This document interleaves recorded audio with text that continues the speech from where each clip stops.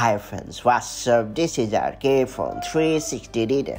It's time to talk about the best tips to fix Apple Freeform app not working on iPhone and iPad.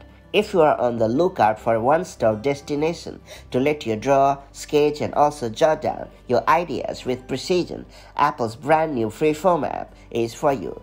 Packed with a wide range of tools, the app lets you carry out your tasks with better control. Moreover, you can also enable iCloud syncing and collaborate with others on projects. Sadly, Apple Freeform app is not working for some users. If you have also run into the same problem, check out these viable tips to fix the problem. That said, let's jump right in. Before getting started, make sure you have subscribed our YouTube channel and hit the bell icon so that you won't miss any update from 360 Reader. First off, I would recommend you to first quit the Apple Freeform app. If the app is freezing or crashing randomly, scaling may resolve the problem. On your iPhone and iPad, without the home button, swipe up from the bottom of the screen and hold along the middle of the screen. After that, swipe up on the Freeform app card to force quit the app. And on your iPhone and iPad, with the home button, you have to double press the home button to bring up the app switcher, and after that swipe up on the app card to force quit the app. Now open the Freeform app and try using it to check if the issue is gone. If it has, you are good to go. Next up, I would recommend you to reboot your iPhone or iPad. Since this nifty hack has the knack for fixing annoying issues, I'm counting on it to fix the problem as well. Therefore, make sure to give it a try as well.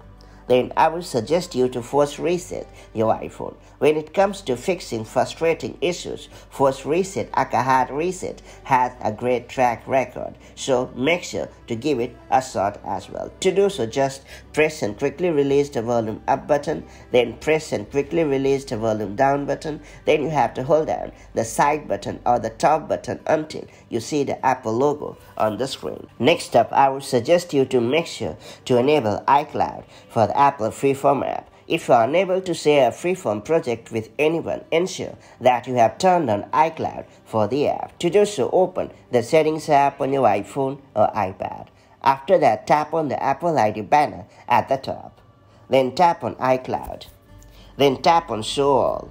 Now turn on the toggle for Freeform and then make sure to hit Merge to merge all the existing local Freeform. Then open the Freeform app and then hit All Boards. After that, go to the board that you would like to share and then hit the share icon and then choose the medium through which you would like to share the board. Once your friend has accepted your invitation, the collaboration will begin straight away. After that, I would suggest you to delete and reinstall the Freeform app. The reason why I recommend you to try this solution is that it has the knack for fixing many app-related issues. Therefore, give it a try. To do so, just touch and hold the app icon and then hit Remove App in the pop-up menu. After that, tap on Delete App and then confirm the deletion. Then open the App Store and search for Freeform and install it as usual. Then I would suggest you to factory reset your device. Though factory reset is radical as it cleans up all the existing settings, you should go for it as it has a great track record for fixing annoying issues. To do so, open the Settings app on your iPhone or iPad. After that, tap on General.